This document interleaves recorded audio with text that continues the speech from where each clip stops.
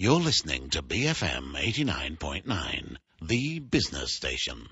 Good afternoon, it's The Bigger Picture, and I'm Mira Sivasodi. She has, to her credit, more than 30 albums and singles, altogether 20 number one hit songs in the local charts, received the award for Best Female Vocals no less than 5 times, performed extensively both here in Malaysia and across the world, and permeated our homes with her sweet as honey voice through numerous jingles, not to mention the iconic 1989 rooftop of Dayabumi building video of the patriotic song Setia. 33 years into this business, artist, singer, actor, composer and lyricist Francissca Peter is as vivacious as ever, showing no signs of slowing and indeed marking this anniversary with a huge concert and album launch as well. This busy lady joins me today to tell us much more. Welcome to the show, Fran. Thank you for having me. Now, Fran, was music one of your first loves? Yes, It always was. I think that kind of bothered my mom when I was younger, little. Mm-hmm. But I think they also had quite a bit of pleasure out of it, seeing me being quite silly, you know. How old were you? I was quite little. I used to love to listen to like the Jacksons and the Osmonds and even Streisand, funnily enough, because for a young girl, one would have thought that you'd be listening to more of the other stuff rather than Streisand. But for some reason, I was very drawn to her. Okay. And how has Barbra Streisand made an impact on you? I suppose it's because of her funny. She's a character, I think. She's very witty. She's funny. At a young age, I mean, for me, witty was something that was not quite there yet then. I don't know about today, but her tone, her voice, I think basically it's because the effortless way of singing when she reaches her higher notes, and it's not screeching, it's comforting. That's what I've always liked about her. There's a sense of elegance and yet powerful. Right. Yeah. Okay. Was your family always supportive of your ambitions? I think not really. No? I think not. My mom, my late grandmother, I think they were more afraid than anything else. In those days, when you're talking about getting into music, it was in the late 70s. And I was just fresh out of school.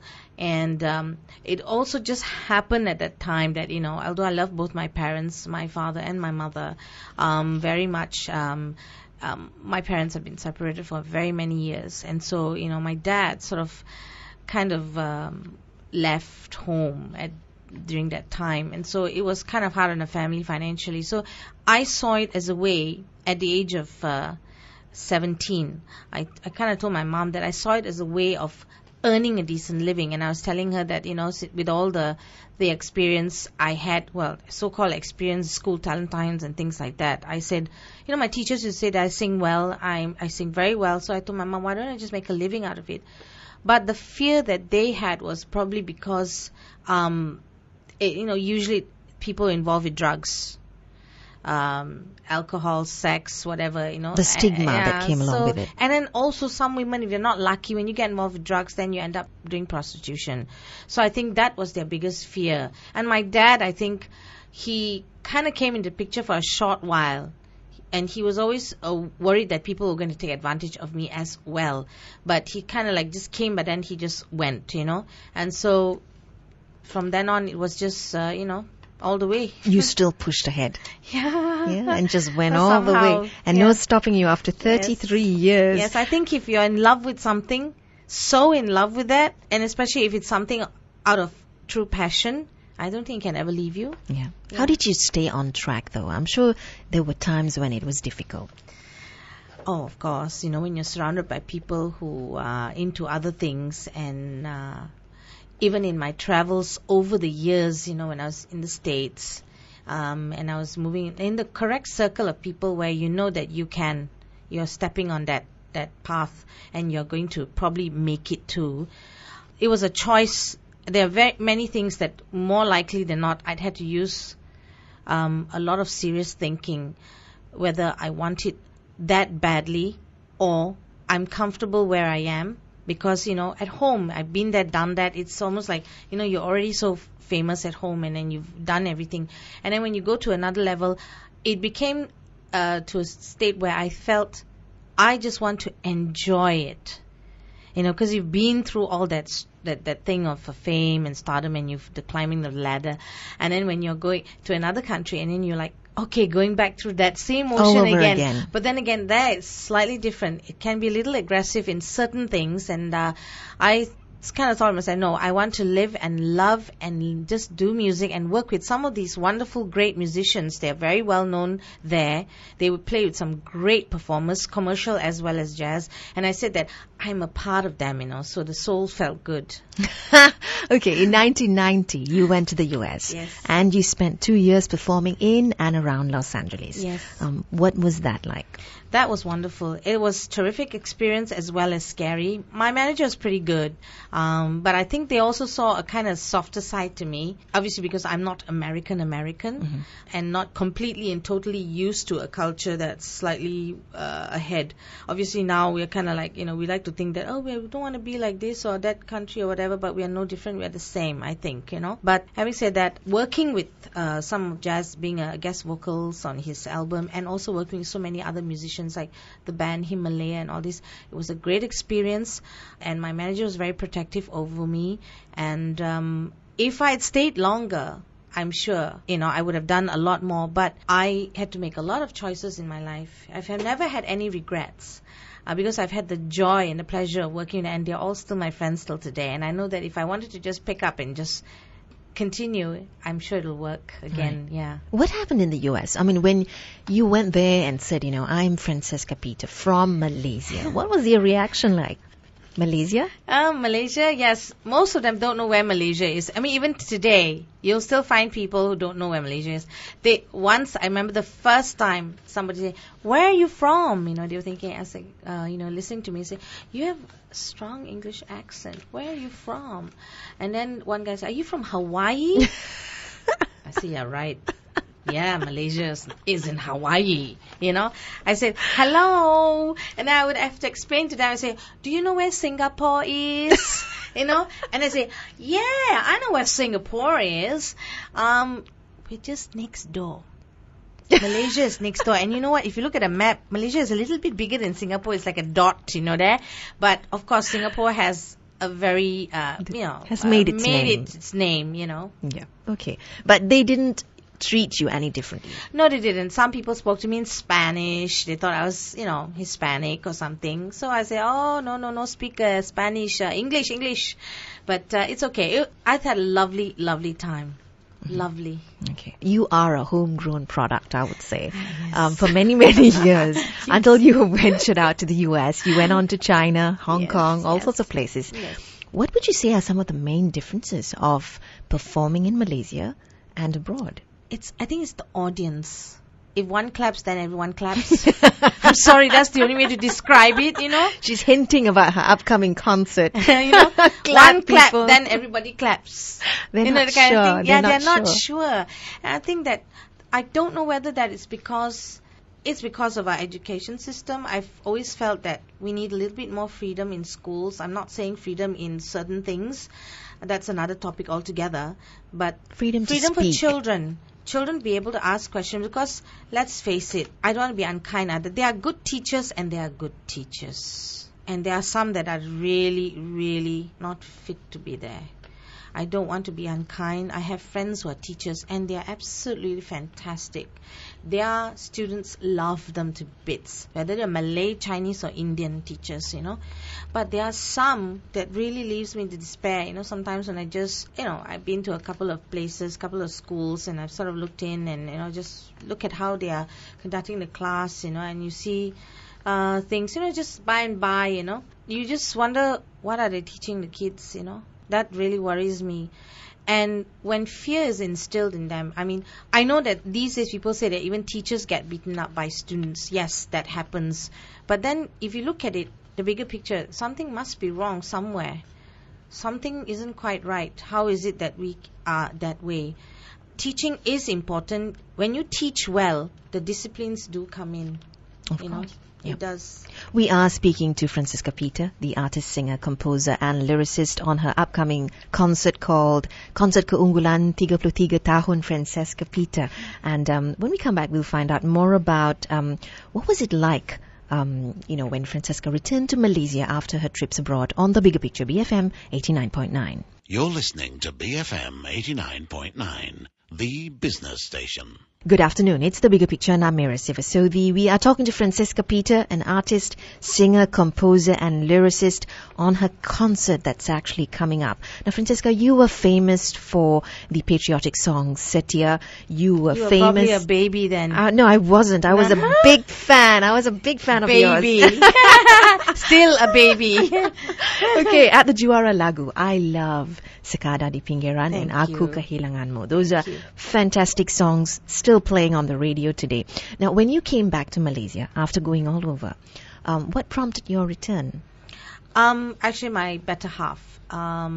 We traveled quite a lot, of course, and when we moved back from Hong Kong after many years. Not that many years actually, but people, of course, when you've gone that long, like almost 10 years, they think that, oh my God, she's not ever or around here at all. She's no longer here. But I did come back off and on. Did another album in 96. And then I went back again, and then I came back and I did some shows and things like that. But because of the fact that his contract had ended in Hong Kong, we moved back here. And then I just decided that, I'll just go back into the swing of things again. And then I got hold of my sister, and she wasn't doing anything at that time. She just wrapped up some work she had, finished her contract. And then my mom was suggesting, mothers, why don't you ask your sister to manage you? And then I keep it within the family. Well, it works for some, but not for all. Okay. And she's my younger sister, the baby in the family, and it's hard when you're older and you're kind of set in your ways a little. And so she had to learn. The first year was hard. We fought like hell. Oh, we fought. We fought. Like you did when you were growing up as well, I'm sure. Actually, not really. When I was growing up, I was the oldest sister. We are like 7 years apart. I'm older than her. And I used to love her, baby her, cuddle her. She's no longer that baby. No, unfortunately, I can't do all that. But we are still very affectionate family. And so she learned, and now she's probably, I would say, one of the top ones at the moment, because we both did a course as well when we were in London on artist management and things, and we know certain things, although these things they hardly or even almost apply them here. But when you deal with international artists, they apply it to them, but the local artists, they treat them like coolies. And that really, really upsets me. Sometimes you can do a show, there's no contract. That's really upsetting and distressing. And then they say everything is by word. And then, there have been artists, so many artists have always had these, front page, being cheated, blah, blah, blah, and you're thinking, oh my God, Why isn't it regulated? I think this is for the lawyers in this country. It's time some of you got together and started a entertainment law firm. There you go. A niche market. Entertainment law. Correct. Okay. This exists in other countries? Oh, yes. In America? Oh, boy, that's no nonsense. Everything, every detail. I've read contracts like I was blue in the face, okay? And it's like you need help. You may think, that one word could mean like 10 million meanings. And you could just mess yourself up for nothing. Right. And I think that's the danger.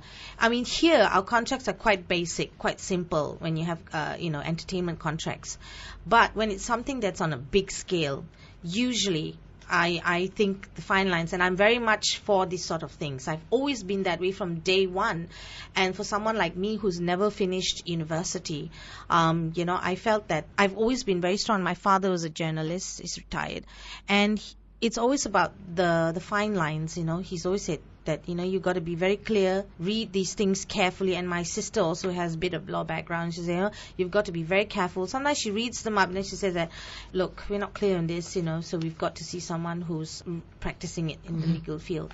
So I've always, for years and years, been very serious about these sort of things, and even till today. What else would you like to see different? I mean, it's been 33 years. I'm sure we've done some good things. We have done some good things, I think, whereby there's a fair amount of freedom at the moment. I mean, look at you guys here.